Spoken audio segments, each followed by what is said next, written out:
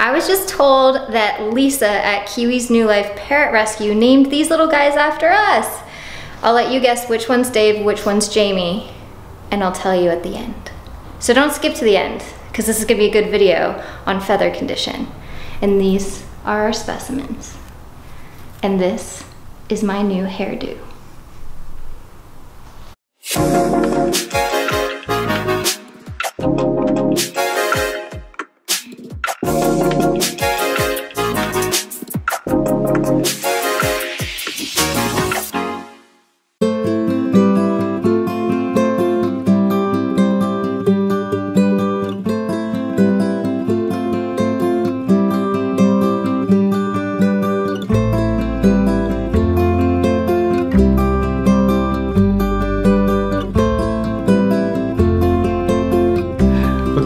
Feathers can tell you a lot about the health of the bird.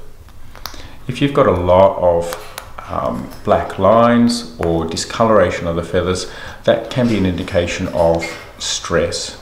We call them stress bars. Very dark or blackened feathers can be an indication of excessive handling.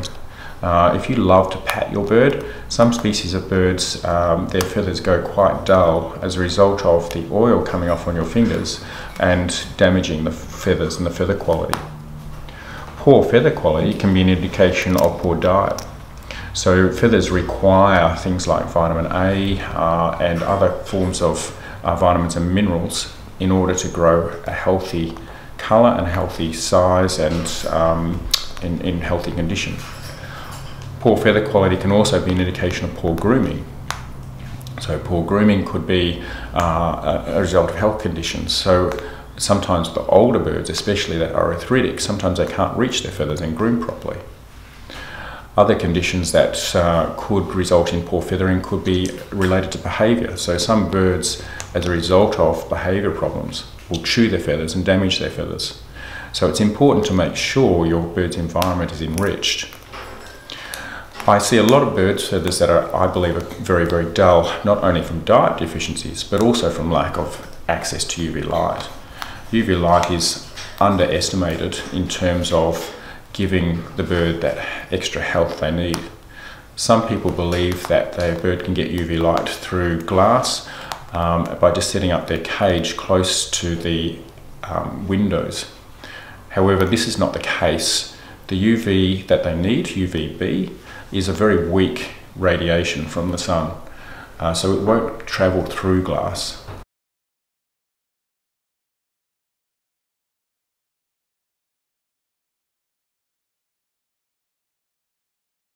So changes in feathers can tell us a lot about how the bird is coping and what might be happening in their life. So here we see a whole lot of stress bars that are occurring on this particular feather. So when this feather was growing, at these stages when this part of the feather was developing, the bird was undergoing some stresses, and as a result the feather hasn't developed properly. We can also see defects like this pinching here. Now sometimes this can be a result of disease, it may be a result of the way the bird has been kept. We commonly see stress bars in hand-reared birds because hand-rearing is a stressful event for most birds, and some people still don't hand-rear very well, so it can be a result of poor hand-rearing. But even some good hand-rearers struggle with feather quality. First clutches of birds, you may also get some stress bars because the parents are still learning how to parent their birds. But you might also get stress bars in parent-reared birds as a result of poor nutrition and poor keeping of the birds as well. So we see lots of problems with people who breed birds who might have nutritional problems such as calcium deficiencies. Poor feather colouring is really important. This feather's not too bad, but you can get some really dull feathering as well, which would be an indication of stress or nutritional issues. A lot of different changes can be seen in the feathers. Sometimes you'll find this part of the feather here is called the vein, and this is where we see a lot of the changes occurring. If a bird is over grooming, you might find that that all the little parts of the vein are separated out. The vein has a whole lot of tiny little hooks that sort of link the feather together, and as the bird grooms, he's trying to groom that vein back into place so it's in proper condition. It all joins up. It's like a little zipper in between each section of feather that just links together. If they're doing a lot of over grooming, or they're damaging their feathers on the side of the cage, or there's really poor nutrition, then you'll get this separation out and you'll get a very tatty or ratty kind of feather look. And the feathers are like that until they molt, so you won't get a new feather coming until the old feather molts out. So any damage there that's occurred will remain until the feather's been removed. This here is a very subtle kind of stress bar here. So this has occurred as the feather grew. There was some kind of stress occurring at the stage when that part of the feather was developing. And we can also see here how that vein all links up together. So there's little what we call barbules that are linking all these barbs, which are these fine sections of the vein, together.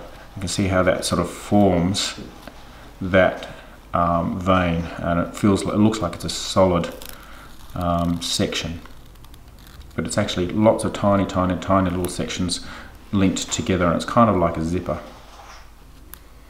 So it shouldn't look like this, and it shouldn't have all pieces taken out of it. Usually if it's got lots of little pieces taken out of it, that's because the bird is over groomed. Sometimes tail feathers will look very ratty and damaged, and that may be because the bird's spending a lot of time on the ground, or the husbandry is inappropriate, so the perches are placed in inappropriate places, maybe too close to the bars of the cage, or maybe the perches are too close together, or maybe there's too many toys and cage furniture around that the bird can't stretch out its tail without hitting something or damaging something.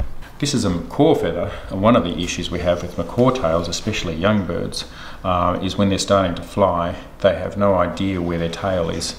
And commonly we get damaged tail feathers on these young birds because as they're learning to fly, they're constantly banging around their tails and landing awkwardly. And until they learn how to fly with long tails, we can get a lot of tail feather damage from those birds. Look at that feather difference. That's insane. Mm-hmm.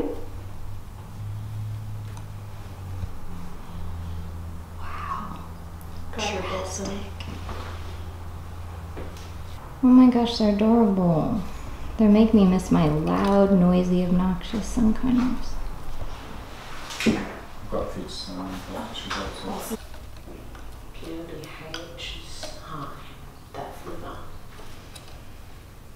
All right, let's see those of you that guessed correctly. Which one's Dave, which one's Jamie? This one's Dave, this one's Jamie. Did you guess correctly? Tell me in the comments. Look who flew back to me. It's Dave. He likes me. You're adorable. Oh, my earring. Of course, the day I wear earring. There, doesn't exist. You're so cute. Like the real Dave. They're just so cute. It's your pink hair. No, so this is like Jinx's thing, but birds love my hair. I mean, feel it, it's really soft. Birds in my hair, it's really funny. Jinx loves it, it's Jinx's thing. These guys aren't scared of your nail polish, which is a nice change. Nail polish? It is a nice change. They're so cute. My sun conures try to like preen the mascara off my eyelashes. I hate it. I'm like, no. I'm glad